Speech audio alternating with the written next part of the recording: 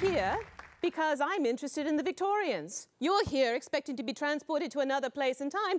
I'll try to deliver that, so you're probably pretty perplexed by what it is that I'm starting off talking about. Why on earth, how shameless, is my Facebook page up there? What do you now know about me that you didn't know before? Well, I've got the same jacket on, so it must be the real me. You now know that I love Oscar Wilde and that I've performed the crucial sacred ritual of pressing my lipstick lips onto his gravestone because he's so marvelous. But you probably know a lot more. Fortunately, it's a fairly small resolution picture, so you can't read absolutely everything. I'm going to guess that almost everybody in this room has a Facebook page. I'm going to guess, even though we made you turn your cell phones off, that you like posting things, and indeed that you're updating your status every moment, and that you choose very carefully which you have out there. So this is me. When I'm on another social networking site, I become someone completely different. I have a little cat at home. She's a rescue kitty from the Austrian Humane Society. Her name is Zemfira, after a Russian character from a Pushkin poem. She's adorable, she's charming, and she's my alter ego. And Théophile Steinlein's poster of her, the Chat Noir, a way of advertising avant-garde and decadent art at the end of the 19th century, that's who I really am. Chat 1896 Noir, the little black cat from the last millennium, from the last century. And if you look at my tags, you'll find out all sorts of things about me and my interactions with other people, but which one is the real me? And I'm an honest sort of person. I don't have a 4chan account. I don't know whether any of you do either. What's great about 4chan, and that's one of its major claims to fame, is no need for a username, no need for a password. You need no idea about who I am or what I am. I can post anonymously. I can be anyone that I want to be, and indeed, the founders of some of these entities have been having long debates in the press recently. Mark Zuckerberg, happy family man out in California, invites us to see Facebook as an ethical statement. Having two identities, Mr. Zuckerberg says, for yourself is an example of a lack of integrity. The days of you having a different image for your work friends or co-workers and for other people you know are probably coming to an end pretty quickly. Based on the stock sales for Mr. Zuckerberg, maybe all kinds of things are coming to an end pretty quickly. But he makes this an ethical question. Is it a good thing for there to be two of you? Me in my velvet jacket and me as a little black cat. Chris Poole of 4chan takes exactly the opposite idea. Identity, he says, is prismatic. There are many lenses through which people view you. Google and Facebook would have you believe that you're a mirror. But in fact, we're more like diamonds, faceted and multiple.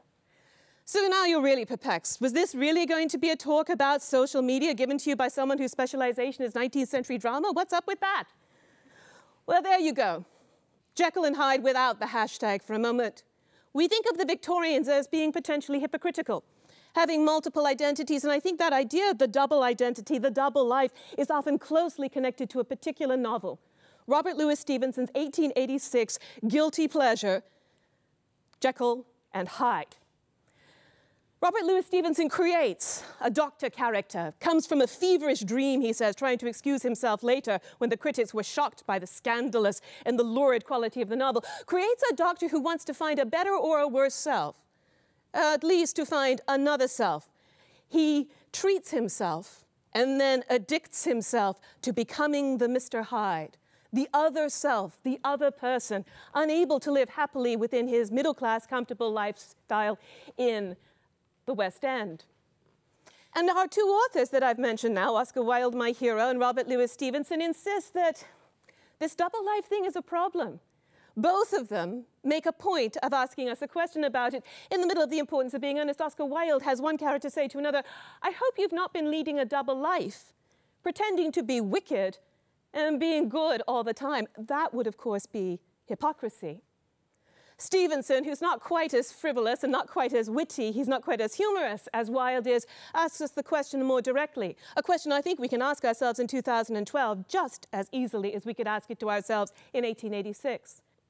Have you ever wished you could be somebody other than yourself? Our social media allow us that, at least in a certain sort of way, and Victorians depended upon this.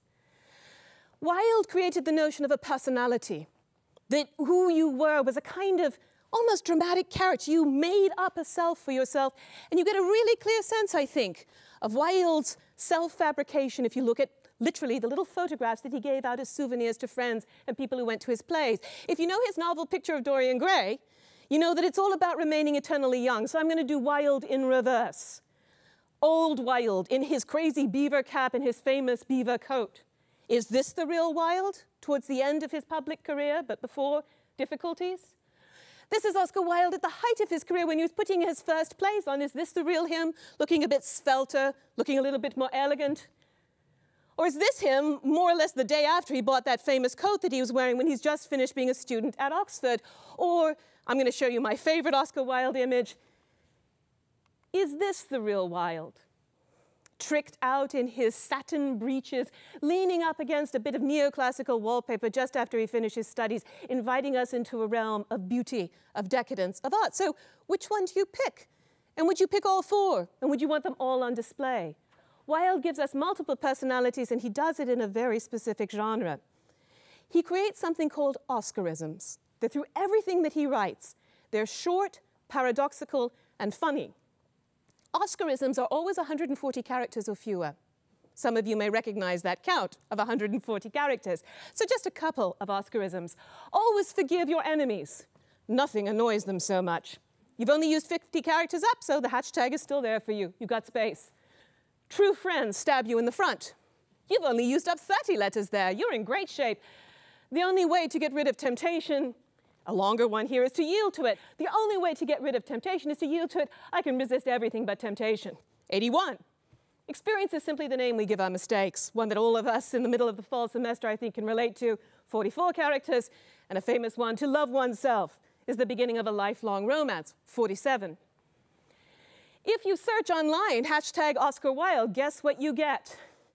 Be yourself. Everybody else is already taken. Some cause happiness wherever they go, others whenever they go. And finally, buenos días, decía Oscar Wilde, un único deber es el deber divertirse terriblemente. Y eso hice.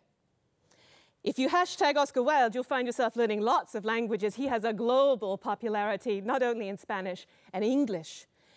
Wilde put himself out there in images and short phrases the way we put ourselves out there as well. We're going to take a little break now, but I'm going to take you to the space where Oscar Wilde performed his multiple personalities, the City of London, when we return in a few moments. Thank you.